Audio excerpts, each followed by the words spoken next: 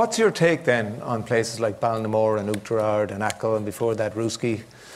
I think at the moment there is a resurgence of the far right sweeping across Europe and the United States and the Western world in general. And I think that that's a known fact. But I don't think a lot of the actions that are happening in these places reflect the general feelings of Irish people. I think there's a kind of an insidious small faction. And I think people are now waking up to this fact and saying, this doesn't represent me.